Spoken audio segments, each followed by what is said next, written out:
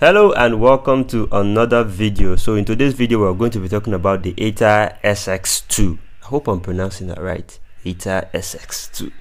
So yeah, the AetherSX2 is an emulator of the Sony PlayStation 2, which is still hopefully will forever be the best-selling console ever. Like, I spent a lot of my teen years crunching hard at the PlayStation 2, and it is a pleasure to have this on my smartphone. However, the story behind this app itself it's a sad one, really. It was developed by a guy known as Talret, Talreth, Talret. I don't know, that's not his real name though, but he has stopped working on this development due to the threats that came with the success of the app, as well as there was a lot of threats and constant harassment, death threats even, so much so that he had to let go and said, you know what, I am not developing this app anymore. So as a result, this app can be unstable at times because it is unfinished. It is mostly beta software, but the reason I would recommend it is that it is stable enough to use. It's actually very good, and it is free to use, although I don't know what happened. There were no ads on it before, but somebody went and made the update, the latest update, put ads in it, and I don't know, I unwittingly downloaded the update, or rather I unwillingly updated it, and then boom, I started seeing ads. So yeah, the original version was not supposed to have ads, which was what I had before. There is a way to download the legacy version, but I have not been half-asked to do so. So long as the version I have still works, yeah, I'm going to put up with it. So let's look at recommended specs. No, okay, fine, let's talk about the list specs first. So the list specs that would run the AetherSX2 is an SoC with at least 4 A73 cores or 2 A75 cores, clocked above 2.0 gigahertz. Then a decent Mali G52MC2 GPU or an Adreno 610, Android 8.0, 64 bits, and 4 gigs of RAM. But you are going to run into a lot of headaches with these settings. Yeah, I think PS 2014 would run very easily on most phones, but anything other than that is going to be a lottery. I mean, I have a Snapdragon 720G smartphone, and games like Shadow of the Colossus, for example, Call of Duty, and many other big games struggle to run on my phone, and sometimes it can be frustrating when you are seeing an FPS of 10, 12, 15. These are completely unplayable sometimes. So what I would mostly recommend is anything with Snapdragon. Let's just put it like this. I would recommend phones that have processors with Cortex A78 CPU cores.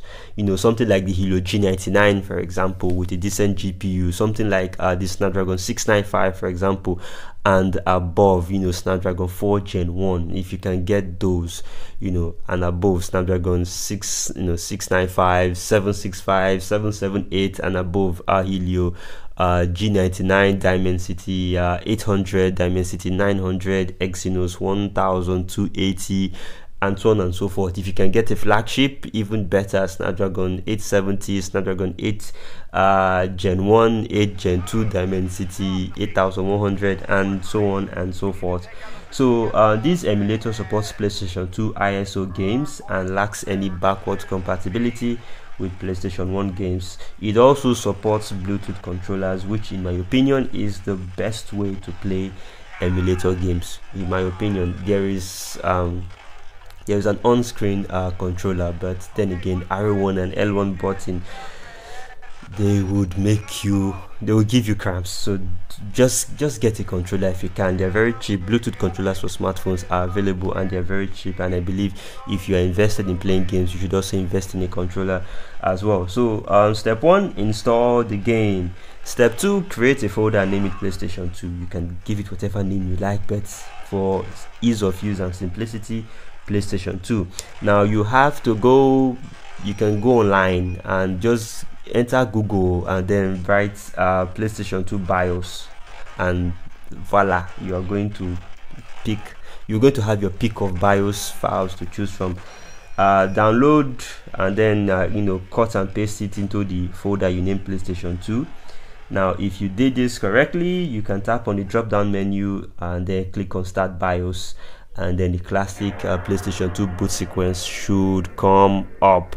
So you would also need to go and look for games. You can download them online. Just simply type PlayStation 2 ROMs on Google and boom, you're going to be swamped. The PlayStation 2 still has the highest library of any video game console ever made, so you will be spoiled for choice. But do take note, some PlayStation 2 games can be really big, especially games like God of War, for example, that can be in excess of 6 gigs. But compared to to PC games that are 10 times that amount, it's really nothing. Yeah, so the games may or may not be decompressed. So if they are already in an ISO format, then you're all set. But if not, you need to extract the compressed file and then extract it to the folder that you have created. So if you do this correctly as well, the games should pop up on the app. If you've got a controller, now is the time to pair it. Just go to the drop down menu, go to controller settings, go to port 1, choose DualShock 2, then under it you have automatic mapping. You choose that and voila, you can also map it manually below, but automatic mapping is usually good for most Bluetooth consoles. So other settings you may want to tinker with is go to app settings, go to general, save state and shutdown. Then you can also enable widescreen as well from graphics. Then you may also want to expand to cutout area for those phones with a notch or with a cutout hole punch. And then you may also choose emulation orientation, choose landscape as well. Then in the general settings or in performance settings, you may want to go, where is the setting then? Okay, I'll have it on the screen so that you'd see it yourself. I'm on my mic right now, so I can't really check that out.